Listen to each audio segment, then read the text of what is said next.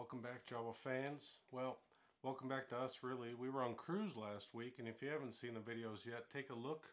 They're somewhere around here. Take a look, just a quick tour of the ship and a little bit of what we did on the beaches of the places we visited.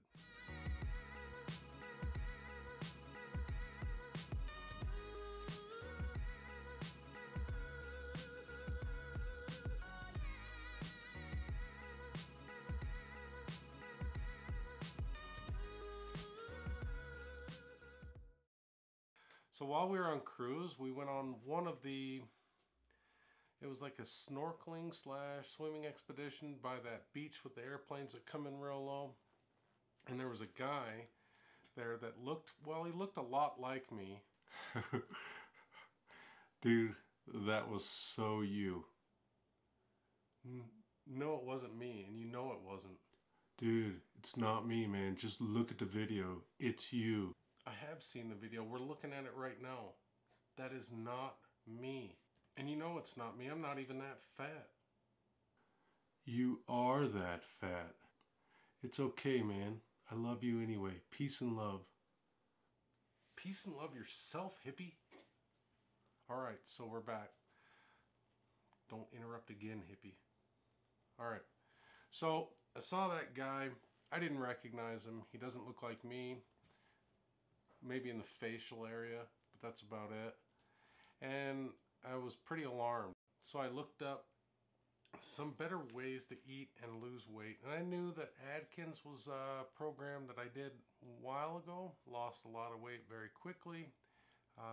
But of course, it wasn't a long-term solution. So now I found this keto diet. Now, is the keto the long-term solution that I'm looking for? I don't know. We're going to find out. When we came back off a cruise, I was 241 pounds. That's a big-ass number. I know it's a big-ass number. Immediately on the diet, of course, everyone loses water weight. Immediately, I'm down to 233 pounds. And that's a total loss of 4 pounds. Something like that. So, anyway. So it's a loss of a few pounds, and it's just water weight. I get it, but that's where we're going. So, accompanying the keto, I'm going to also be doing intermittent fasting. Intermittent fasting is, scientists are really finding out a lot about it now, that it really helps a lot of hormonal issues. Getting older, we have HGH that declines rapidly, so apparently intermittent fasting will boost that up quite a bit and help train the body to consume the fat in the reserves that it already has. So this is what I'm hearing, this is what I'm reading, and this is what we're going to do.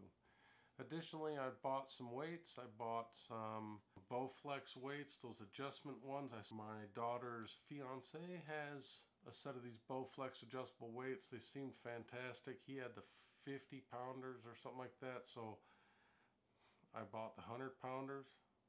I'm bigger than he is. So he had a set and the tray that you hold them in, and then a bench. So I went ahead and bought the same stuff.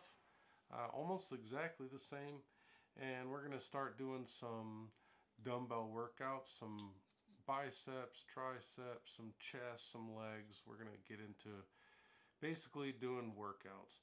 And the reason why I'm going to have to do this at home is because my job that I've had for the last 3 or 4 years, I get up at about 4:30 in the morning. I'm on the road, driving from city to city, town to town, shop to shop, fixing, selling, and maintaining equipment, or installing equipment rather.